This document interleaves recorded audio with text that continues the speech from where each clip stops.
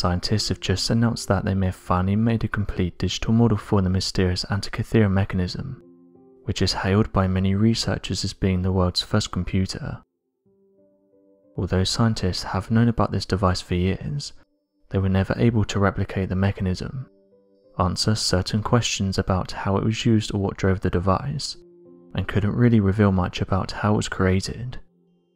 But researchers based at the University of London have said they've finally been able to fully recreate the design. Retrieved from a shipwreck back in May of 1902 off the coast of the Greek island of Antikythera, after which the machine has been named after, the Antikythera Mechanism has put historians and archaeologists in a tight spot, after engineers analysed the machine and realised what it was designed for and its overall purpose. The mechanism itself appears to be an early type of analog computer, and was built to be so precise and accurate that it could predict astronomical positions, eclipses, the 4-year cycle of the athletic games, the cycle of the ancient Olympic Games and other important events decades in advance. After intensive carbon dating, it was found that the Antikythera machine was created by Greek scientists between 150 and 100 BC, eons ahead of previously known knowledge about the extensive intelligence and craftsmanship of the ancient Greek civilization. This meant that the device seemed to have held advanced information that archaeologists, historians and other experts did not believe existed for another few centuries. Many have begun to speculate that perhaps our early ancestors were far more capable than we may have ever realised, and that perhaps their technology was much more advanced than we could have ever have known. This has only worked to challenge modern theories of ancient civilizations, and has led some theorists to believe that perhaps there were more analog computer devices around the same time. Although many treasures had been excavated from the seafloor during an expedition in 1976, underwater explorers who conducted the more recent expedition noticed several features around the site that might indicate that even more treasures still remained buried out of sight, that lead explorers to continue to excavate and test the sites, and this was worth doing as their suspicions and patience paid off. First wooden hull remains along with large bronze nails and spikes that were used in construction of the hull began to be uncovered. The researchers at the University of London have said they're going to put their creation to the test and see if the copied design works. One of the researchers who worked on the project said the following: "Our work reveals the Antikythera mechanism as a beautiful conception, translated by superb engineering into a device of genius. It challenges all our preconceptions about the technological capabilities of the ancient Greeks." End quote. The main reason for the researchers recreating the device is because there's still many unanswered questions, with them saying it just goes to show how ahead this is, because it's taken them a long time to get to this point, and yet we still have many questions.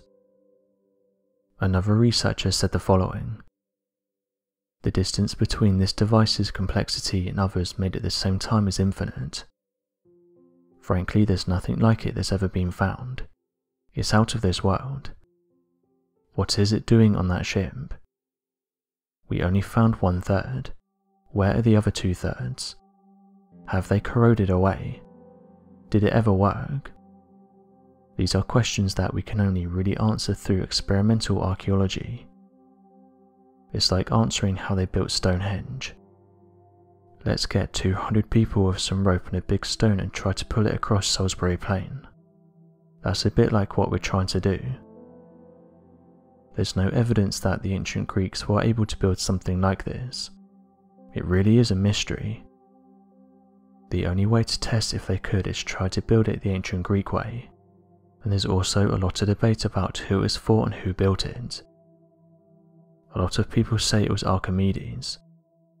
He lived around the same time it was constructed, and no one else had the same level of engineering ability that he did. It was also a Roman shipwreck. Archimedes was taken out by Romans." End quote.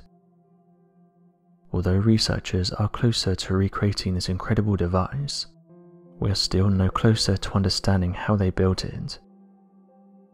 Interestingly, this isn't the first time that Archimedes' name has popped up when talking about advanced creations. One of his best inventions was the mythical heat ray that was used by Archimedes to fight back an entire army.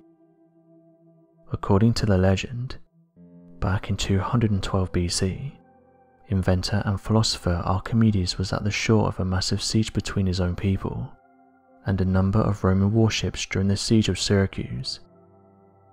Made entirely aware that his people were both outnumbered and outmatched, Archimedes began constructing what was referred to as a burning glass that would be able to burn the Roman warships and protect his people.